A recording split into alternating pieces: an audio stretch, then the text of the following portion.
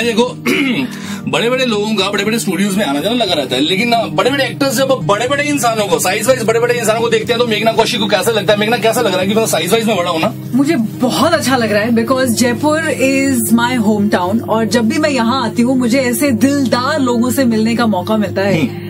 So Jaipur is very very special to me. अरे वाह, so it makes me very happy कि आप जैसे दिलदार लोग मुझे अपने FM स्टेशन पे बुलाएं। तो हर बार यही होना चाहिए। अगर मेघना कौशिक तुमने इंसान तो बहुत बड़े बड़े देखे होंगे, लेकिन कहीं ना कहीं अगर डिफरेंशिएट किया जाए मेरे जैसा इंसान, मतलब मेरी आंखें बड़ी, हाथ बड़े, जब मैं पैदा हुआ था तो मैं बहुत बड़ा बच्चा था। हाँ। तो जितने भी आस पड़ोस वाले रिश्तेदार फैमिली ट्री वाले आए मुझे देखने के लिए, उन्होंने बोला कि ये तो बच्चा बड़ा है, कुछ बड़ा करेगा। तो ऐसा मतलब बड़ा हो नहीं पाया, लेकिन रेडियो में बड़ा कर रहा हूँ। अंकुश का शटर खुलता है 11 बजे 6 राज्यों में 18 शहरों में, तो ये बड़ा काम है। बड़ा काम तो ही है, बहुत बड़ा काम है। साइज में बड़ा, हाथी बड़े, सर भी बड़ा, कहानी बड़े, आंखें बड़ी। शहर मतलब कितने हजारों लाखों लोग आपको सुन रहे हैं। क्या बात है। तो आपका मतलब एक वो क्या दिलदार जो है ना, दिलदारापन वो सब जगह फैल रहा है। अब आप बॉलीवुड में मूवीज कर रही हैं, ठीक है, वहाँ पे आप प्रोड्यूसर भी हैं, राइटर भी हैं, लेकिन आरजेइंग कब शुरू की? कब से आपने रेडियो पे माइक के आके बोलना शुरू किया था? तो ऐसा हुआ था कि जब मैं छोटी थी ना, तो हमारे घर पे एक जो स्टीरियो होता था ना, उसपे मम्मी सुबह जब संडे मंडे सैटरडे को जब वो घर पे होती थी तो वो एक रेडियो स्टेशन लगा के और खाना बनाती थी। तो पुराने गाने चल रहे होते थे, वो भी ऑल इंडिया रेडियो पे, और बीच बीच में ना रेडियो प्लेज आते थे। और मैं बता नहीं सकती कि जब वो लोग एक्टिंग करते थे रेडियो पे तो उनकी आवाज से आप हंसते हो, रोते हो, गुस्सा होते हो, एक्साइटेड होते हो, वो मुझे ना बहुत बहुत पसंद आया। मैंने कहा यार ये काम ना अलग ही है। तो जैसे ही मैं दिल्ली अपने कॉलेज के लिए आई, सबसे पहला काम किया मैंने एक एप्लीकेशन बना के AIR में डाल दी कि नेक्स्ट राउंड ऑफ ऑडिशन जब होंगे उनके आरजे के लिए मेरे को तो काम करना ही है। और जो हमारे सर थे मनोज मैनकर, आई थिंक अभी भी ऑल इंडिया रेडियो के साथ हैं वो। हाय सर, अगर आप सुन रहे हो तो उन्होंने मेरा ऑडिशन देखा और उसके बाद अपने ऑफिस में बुला के पूछा क्यों करना चाहती हूँ। उनको मैंने सेम रीजन बताया और 2 दिन बाद मैं आरजे बन गई यार। I was like this is amazing. पैसे नहीं मिलते थे बट आई डोंट थिंक पैसे के लिए मैं ऑल इंडिया रेडियो कभी ज्वाइन करना चाहती थी। बट इतने फैंस बने जो लोग, मैं इंग्लिश सॉन्ग्स का शो होस्ट करती थी और रात को 1 से 2 बजे का शो होता था, उसको हम ग्रेवयार्ड शिफ्ट कहते थे। दिन के भी होते थे लेकिन वो रात का शो मेरे लिए बहुत स्पेशल था बिकॉज उस टाइम जो लोग रॉक सुनते थे और पॉप सुनते थे वो लोग फोन करते थे और दिल खोल के अपनी प्रॉब्लम्स, उनकी दिल की बात डिस्कस करते थे। और तब मुझे रियलाइज हुआ कि आवाज में इतनी ताकत है ना कि वो लोगों तक पहुंचकर उनसे जुड़ सकती है। और अगर आप किसी को शायद चेहरा ना देखकर अपने दिल की बात कह सकते हो, बहुत अच्छा है। और सबसे बड़ी बात है मुझे भी जो मैंने देखा है अभी 12-13 सालों में कि ये आप माइक से बात कर रहे हो, तो माइक से बात कर रहे हो तो आपकी पिक्चर जो है क्लियर है कि आप किससे बात तो कर रहे हो। अगर आप ये नहीं सोचोगे कि आप माइक से बात कर रहे हो, ये नहीं सोचो तो मुश्किल हो जाएगा, लिस्नर के लिए मुश्किल हो जाएगा सुनना, और आपका कनेक्ट करना बहुत जरूरी है। तो ऐसे स्टूडियो के अंदर आदमी अकेला नहीं है, हम 2 हैं। And the funny thing was, हर एक बार जब मैं किसी से बात कर रही होती थी तो जब आप किसी की आवाज सुनते हैं ना तो आप ऑटोमेटिकली उनका एक इमेज ड्रॉ करने लगते हैं, पिक्चर बन जाती है। हाँ, आपको लग रहा है हाँ ये थोड़ा सा पतला होगा, इसकी मूछें होंगी, बाल ऐसे होंगे, हो सकता है इतना ओल्ड हो, इतना यंग हो, तो वो सारी इमेजेस बनती थी। और कई बार उस टाइम फेसबुक और इंस्टाग्राम इतना पॉपुलर नहीं होता था, तो कई बार मैं वापस जाके किसी की आवाज और किसी का पूरा नाम अगर मेरे जहन में रह गया है तो मैं उनको फेसबुक पे ढूंढती थी।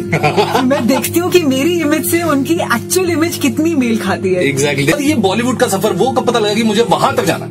तो वो मुझे बचपन से ही पता था, बट हिम्मत नहीं थी कि माँ बाप को बोलूं कि मैं ना एक जर्नलिस्ट ना रहकर, क्योंकि मैंने जर्नलिज्म की पढ़ाई करी थी, कि जर्नलिस्ट ना रहकर मैं एक ऐसा काम करना चाह रही हूँ जहाँ मुझे पता नहीं कि मेरे पास कब काम आएगा, कब पैसे आएंगे, कब मैं फेमस होंगी, घर चला पाऊंगी नहीं चला पाऊंगी, लेकिन मुझे एक्टर बनना है।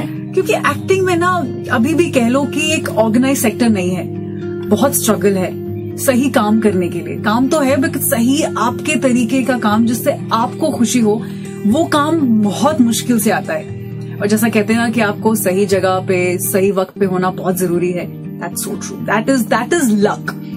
And but I was very sure कि मैंने जब डिसाइड किया कि मैं एक्टर बनूंगी, मैंने अपने आप से एक वादा किया कि मैं घर से कभी पैसे नहीं लूंगी, कभी मॉम डैड को ये ना लगे कि हमारी बेटी अभी भी बॉम्बे जाकर हम पे ही डिपेंडेंट है। So that I did because I was anchoring. तो मुझे एक बहुत बड़ा सपोर्ट था कि मैं फाइनेंशियली फ्री थी, मैं बहुत काम करती थी and I was able to afford a lot of things in Bombay which struggling actors were not able to afford.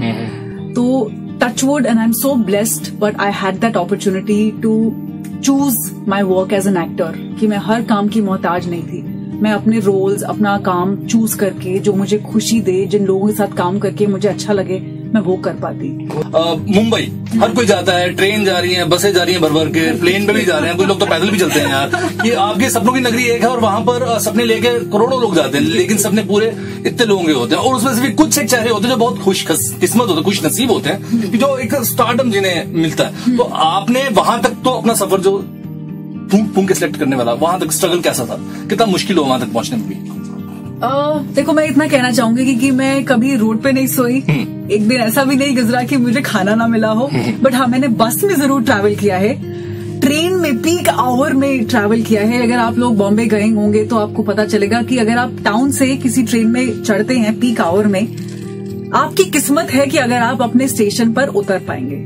और उसके लिए धक्का मुक्की, बाल खींच रहे हैं और आपका पर्स कहीं जा रहा है, जूता कहीं जा रहा है, वो सब हो चुका है मेरे साथ। तो पहले 2-3 साल मैंने ये सब एक्सपीरियंस किया because I wanted to experience Bombay, कि स्ट्रगल करके अगर आज मैं इस जगह पे हूं ना, वो दिन याद करके मुझे लगे कि wow man, I have really come ahead in life, I have come फार।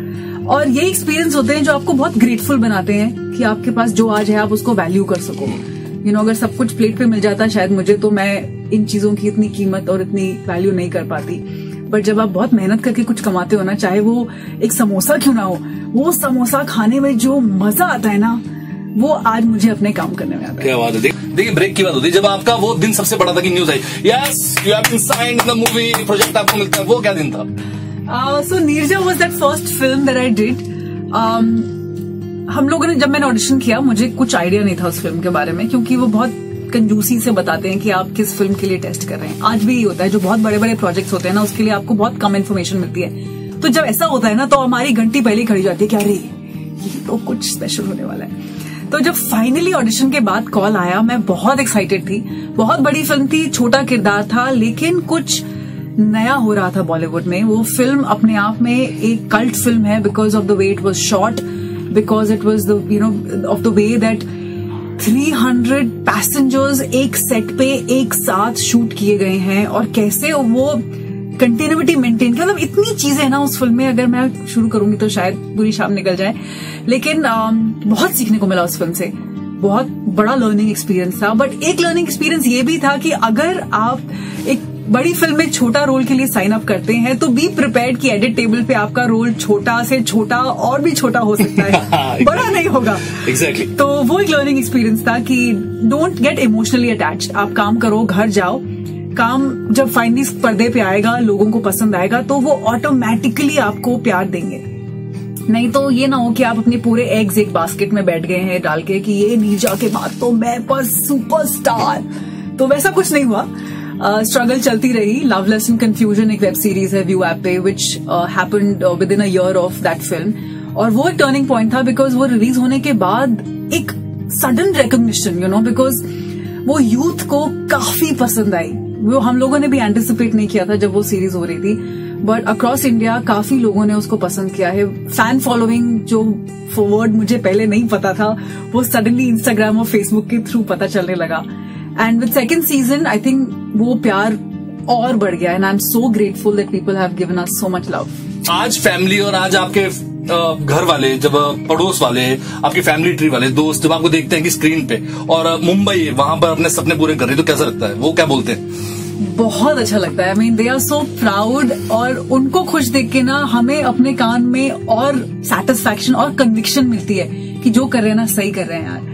और जैसा कि मेरे फादर आर्मी में थे और मैंने बहुत सारे स्कूल्स बदले हैं, तो मेरे बहुत सारे स्कूल फ्रेंड्स रह चुके हैं, कॉलेज फ्रेंड्स रह चुके हैं, and through Facebook and Instagram अब इतने सारे लोग अलग अलग जगहों से, most of them are in different parts of the world, वो फ्रेंड रिक्वेस्ट भेज के they send me pictures, O I saw your show, O I saw your film, O I saw your add, and they are so proud, and उनको खुश देख के I feel I feel ठीक है यार, I'm doing well, I'm fine, I'm a good actor, चल जाएगा काम। और दूसरी बात ये कि एक आपको विरासत में एक्टिंग मिलती है, बॉलीवुड में आपने कई देखे क्योंकि वो चलता आ रहा है। हाँ। विरासत में है, लेकिन जो विरासत में नहीं मिला, क्योंकि जब आपने खुद से शुरू किया, आपने सेल्फ डिपेंडेंट थे आप, तो आप उन्हीं में से एक हो, आपको किसी ने घर से जाके नहीं उठाया, आप गए वहां तक पहुंचे, कैसे पहुंचे ये आपने बताया। तो ऐसे कुछ स्ट्रगलर्स हैं, कुछ ऐसे और जिन्होंने अभी आगे के लिए वो सोचा है, विजन है दूर का, क्या कहना चाहते हो कि फीमेल्स के लिए मुश्किल है, क्या है? देखो, मुश्किल तो है। अगर आप सोच रहे हो कि काम आसान करेंगे और आप स्टार बनोगे, तो स्टार और एक्टर में बहुत फर्क होता है। आपको पहले अपने आप को एक एक्टर की तरह प्रूव करना बहुत जरूरी है। Stardom will follow. बट मैं ये कहना चाहूंगी कि घर बैठ के, मैंने भी किया है ये काम, 2 साल मैंने सोचा घर बैठ के मैं अपने आप को बस एक बहुत ही सुंदर महिला में तब्दील कर दूं, क्योंकि मुझे मेकअप वेकअप कुछ नहीं आता था। तो 2 साल मैंने मेकअप सीखा, अपनी एक्टिंग स्किल्स पे काम किया, अपने बॉडी पे काम किया, आई बिकेम फिट। मैं आज मार्शल आर्ट्स में ट्रेनिंग कर रही हूँ, सो I am learning a lot of other skills जो एक एक्टर के लिए बहुत जरूरी होते हैं। आप सिर्फ स्क्रीन पे अच्छा दिखो, उसके अलावा भी आपकी लाइफ में बहुत कुछ होना चाहिए, क्योंकि एक जैसे कहते हैं ना, टूल बॉक्स तैयार होना चाहिए एक्टर का कि कब कौन सा टूल आप यूज कर सको। तो वो आपको करते रहना बहुत जरूरी है। For everyone who wants to be an actor, सिर्फ एक्टिंग पे मत रुको, करते रहो, कुछ भी करो, लिखो, प्रोड्यूस करो, अपने आप को कथक में ट्रेन करो, नई नई लैंग्वेजेस सीखो, मार्शल आर्ट सीखो, कलरे पट्टू सीखो, कुछ भी सीखो, बट कुछ सीखो जो आपको स्क्रीन पे एक्टिंग में हेल्प करे, जो आपका एक एक्स फैक्टर बन जाए। बट मोर देन दैट, घर पे बैठ के करण जौहर के कॉल की वेट मत करो। घर पे कोई नहीं आएगा। Karan Johar has no time to come to anybody, he has his hands full. बहुत लोग हैं लाइन में।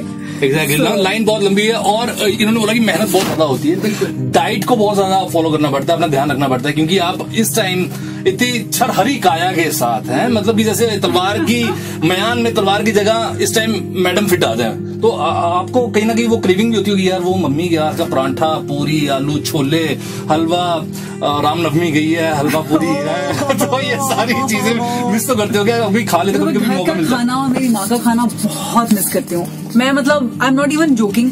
ना कि मैं, मेरे जितने भी दोस्त लोग हैं वो मेरे माँ का खाना ज्यादा मिस करते हैं। मेरी मॉम आके बॉम्बे में रहती है मेरे साथ बीच बीच में, बट मैं खाने के मामले में थोड़ा सा लकी हूँ, क्योंकि मेरा मेटाबॉलिज्म ऐसा है कि मैं मोटी नहीं हो सकती, चाहे मैं जितना खा लूं, मोटी नहीं हो सकती। बट मैं जब ट्रैवल करती हूँ तो मैं और सुकुड़ जाती हूँ, तो मुझे ना कॉन्स्टेंटली खा के वर्कआउट करना बहुत जरूरी है। तो मेरे लिए चैलेंज ये होता है कि खाओ, दबा के खाओ, लेकिन फिर दबा के वर्कआउट भी करो, नहीं तो जैसा मैं अभी दिख रही हूँ वो दिखना मुश्किल हो जाता है। तो वही मैं आपसे पूछना चाहूंगा कि कल्पना की हवाई उड़ान या फिर बायोपिक, दोनों में मजा किसमें आता काम करने का?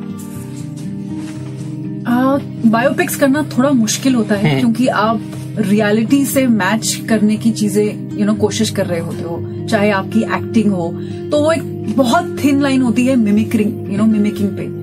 जैसे कि आपने संजू भी देखी होगी, मतलब रणबीर कपूर वो इतने अच्छे थे कि लगा कि अब अगली बार संजय दत्त को कास्ट करना हो तो रणबीर कपूर को ही फोन करो। एग्जैक्टली, वो अलग अलग कैरेक्टर्स में उन्होंने अपने आप को ढाला।